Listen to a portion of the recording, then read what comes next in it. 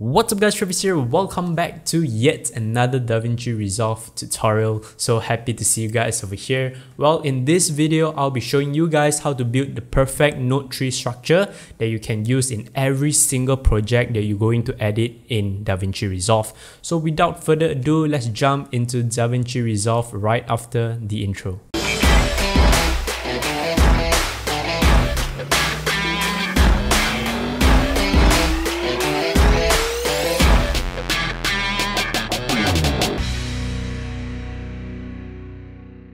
Alright, so welcome back to Davinci Resolve Studio. The first thing I want to say is to thank MOC Filmmaker for providing us this amazing footage over here. If you guys want to download the footage as well, I will link it down in the description box below. Alright, so the first thing before we start building up our note tree is to know what camera this footage is shot on. So the footage over here is shot on a Canon EOS R5. So now that I know that it's shot on this camera, the first thing that I'm going to do is to convert this footage into Rec 709. So I will guide you step by step on how to do the color space transform by starting on the first note. Over here, let's leave this note blank and add a serial note by hitting the Ctrl S. Right, and let's name this as color space transform, CST to be short. Right, and in this node we will be doing all the color transform effects from this open effects panel over here. So now let's move on to the next node that I'm going to do is to create a primary. So I'm gonna add in another serial node over here, right, and I will rename it as primary. Right, so the next node that I'm gonna create is called the layer mixer. You can hit alternate L to create a layer mixer, and I'm gonna name this as the skin tone, and I'm gonna add in another layer mixer, and I'm gonna leave this blank so maybe we can use it later on, maybe fix up some of the blues of the sky, stuff like that. Alright, and this top node over here, I'm gonna name it as background. Alright, okay, so the next node after the layer node, I'm going to create a parallel node. By creating that, you have to create the serial node first, and after that you go to your parallel node. Okay, so in this parallel node, I will do some sky adjustment.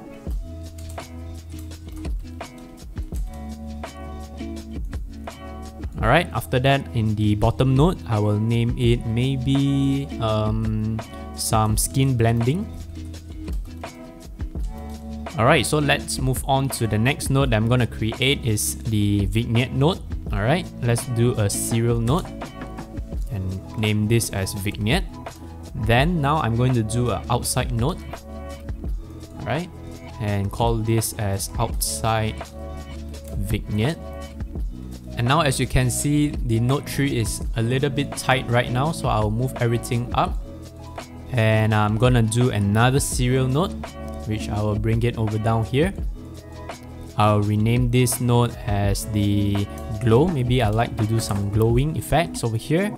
Alright, so the next node I'm gonna create is also a serial node. I will rename this as film grain if you guys want to edit film type looks.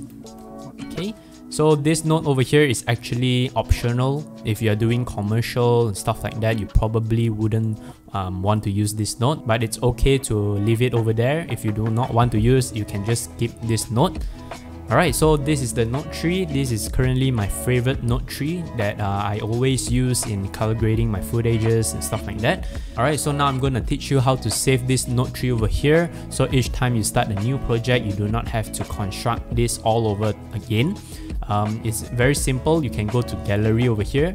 Under power grade, it's usually under stills 1. Under power grade over here, you can right click on the footage and grab still. Alright, so let me demonstrate to you how to use this. Let me just delete every node over here. So again, go to gallery, power grade, right click, and you can select the apply grade over here. As you can see over here, all the nodes that we created just now are being created in this footage over here. Alright, so now that you know how to save your note tree, now let me just guide you through what are all these nodes for, just to let you guys know how to use all of these nodes over here that we have just created. Alright, so the first note, as we said, we leave it blank because maybe sometimes we will use it. In this case, maybe I will do some noise reduction over here. I'll rename this note over here as NR. Alright, so I'm not going to touch the noise reduction node over here first. I'm going straight onto the CST. In the CST node is where you can color space transform your footage. So like I said before, this footage is shot on the Canon EOS R. So I'm going to go to here, open effects, and we will search for color space transform. Right over here, let's drag it into our nodes. And in the input color space, I will use Canon Cinema Game Mode, right? And under the input gamma, I will use the Canon log. Okay, so now as you can see, the color space have been transformed, alright? So under the primary node over here, we're going to add some contrast. Let me just switch this very quickly, the parade, okay? I will just add in some contrast just to stretch out the waveform over here. Let us see. Okay, now I'm going to do some white balance. As you can see, the blues are dominating in this footage. Alright, so now let's use the white balance tool over here. Click it and select the white areas. Alright, now it's a little bit too yellow, so I'll definitely increase the magenta tint a little bit, just to balance up things a little bit, not too much, you know. Alright, so what we could do right now is to stretch out the blacks a little bit because it's not really touching the 0 point over here, the blacks point. So let's go to shadows and let's just decrease the shadow just by a little bit. Maybe I will drop down the overall exposure a little bit by going to the first dot over here under primaries, and I'll drop down the offset. Just a little bit will do, just to bring back all the details. Now the blacks is touching, so let's go back to shadows and pull it back a little bit. Alright, so now this footage is looking good over here. This is the before and this is after. This is the before. It's very blue, as you can see. There's not much contrast on the hair, on the blacks and stuff like that. So this is the after. Okay, so now let's head to the layer mixer node where we will isolate some colors. I don't see there's much colors in this footage except for blue and orange, so I will just delete this node over here. Okay, and I'll rename this to skin tone. Okay, so under this node, I will just go to my qualifier and select the skin tone color. As simple as that. And let us see where we have selected by hitting the Shift H on your keyboard. Okay, pretty much accurate, just a little bit more. Let me just refine it a little bit. Alright, so now we have our skin tone selected. Now let's see where our skin tone color lies. We can go to the vector scope. If you guys didn't see the skin tone indicator line over here, you can go to the settings icon over here and just check the show skin tone indicator. Alright, just check it and you're good to go. So now our skin tone is lying around the yellowish color a little bit. So let's just do some fine tunings and some color grading to make the skin tone look natural. Alright, I'm going to go to my curves under hue versus hue. Alright, the second dot over here. We are going to select yellow. Okay, and now we are going to shift the hue of the yellow. Alright, so now it's looking pretty good. Just a little bit too much of saturation, but it's okay. Alright, so now let's unhide the mask by hitting Shift H on your keyboard. Alright, so now you can see the skin tone is now properly corrected. However, it's a little bit too much of saturation, so I will drop down the saturation by just a little bit, just to make it even more natural. Okay, so now let's boost up the color of the sky a little bit by going to the background node over here. Let's just increase the color boost by a little bit, maybe around 20 will do. Okay, that's fine for me, it's looking good. Alright, so now let's see the before and after. This is the before and this is the after. So let me just quickly close this gallery so you guys can see a bigger image and as well as the clips. Alright, so this is the before and this is the after. And now let's see our skin tones before and after. Now this is the before and this is the after. As you can see, the skin tone is now so much more natural over here. Alright, I hope you guys can see. Alright, so once you have done doing all the primary adjustment over here, correcting all the skin tone, stuff like that, let's create the look. As you can see, the footage over here, there's not much colors, there's only blues and orange. So let's do some famous orange and teal look into this footage. So under the sky adjustment, I will just key in the blue color over here. I will just do some qualifier to the sky color. Alright, let's see what we have selected. You can add the color range by clicking this icon over here and select the area that you want to select. Okay, maybe including some clouds as well, just not the subject. Okay, let's do some blur radius just to smooth out the edge. Alright, you can hit the Shift H to unhide the mask. And now let's create the teal color on the sky. So again, under the sky adjustment, I'm going to add some teal color into the sky.